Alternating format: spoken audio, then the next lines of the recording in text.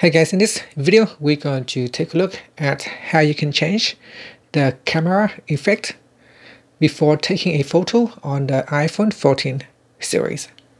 First, let's go back to the home screen by swiping up at the bottom of the screen. And on the home screen, tap on Camera. In Camera, tap on the Photo tab. And then you can tap on the up arrow button at the top here, or you can swipe up like that to open up the toolbar at the bottom. In here, you can tap on the Effect button. So tap on the Effect button.